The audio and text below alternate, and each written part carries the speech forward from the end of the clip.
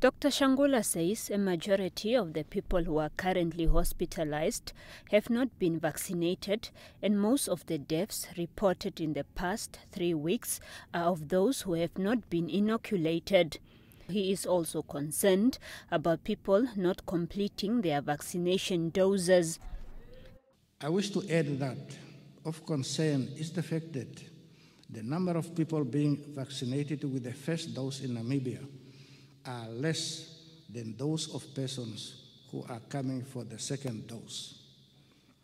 It is important to note that persons who have received the first dose have built up immunity against COVID-19 and are therefore afforded a level of protection. Those who are not vaccinated are the most at risk of severe illness and death.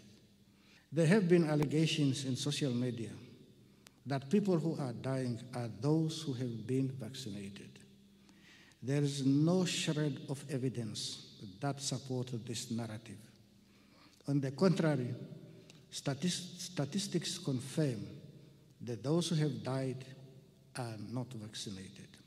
Namibia, he says, has enough vaccines procured by the government in addition to those received through donations.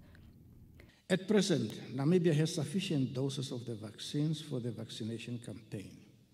We therefore urge our people to get vaccinated. There is a false information being circulated alleging that Namibia has received expired vaccines. I want to debunk these lies and state categorically here that there is absolutely no truth in such allegations.